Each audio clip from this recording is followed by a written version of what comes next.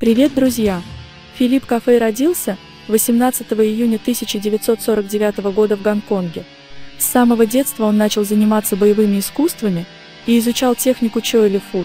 В начале 70-х фильмы экшн-жанра резко прибавили в популярности, и студиям понадобились люди из боевых искусств.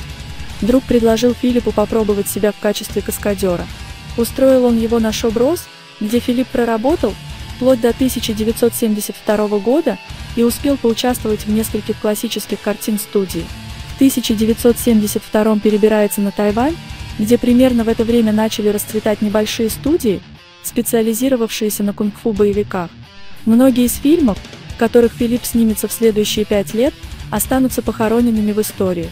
Но жаловаться было не на что. В отличие от шоу «Брос», где в ближайшей перспективе ему не светило ничего интереснее работы каскадера, то на Тайване он получил роли второго и первого плана. Далее у Филиппа начался период экстремальной занятости. В 1976 он попробовал себя как экшн-хореограф и с тех пор пару раз в год выступал в этом качестве в проектах небольших студий.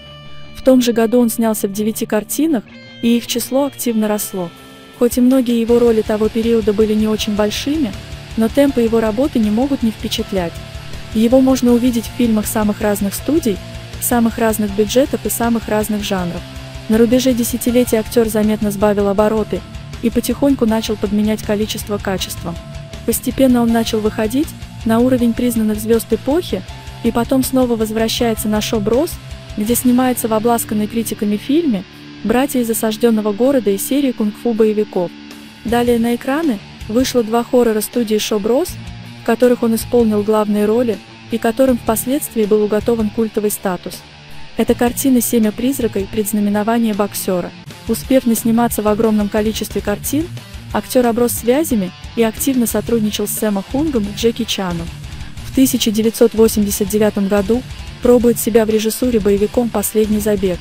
Оценив растущую популярность жанра экшен, начинает продюсировать и снимать один боевик за другим.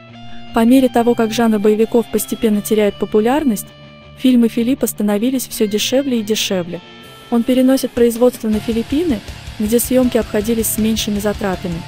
Но там не было гонконгских возможностей по постановке и исполнению сложных трюков. Качество его картин предсказуемо начинает хромать, но он держится за счет звезды боевиков Юкари Ашимы, которая терпеливо снималась у него в разных фильмах. В этом периоде Филипп уже становится больше бизнесменом и руководит кинокомпанией My Way Entertainment.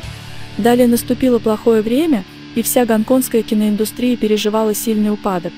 Последние киноработы появились в начале 2000 года. Актер жил в Гонконге с женой до самой смерти и в возрасте 67 лет скончался от неизлечимой болезни. Несмотря на то, что уже прошло много времени, и боевики перешли на иной уровень, его фильмы до сих пор пересматривают многие фанаты боевых искусств. А современные режиссеры подмечают для себя трюки классического боевого кинематографа. Можно сказать, что Филипп обрел бессмертие в своих поучительных фильмах, и его кинокартины еще долго будут помнить. Ставим лайк и подписываемся на канал, чтобы не пропустить следующие видео.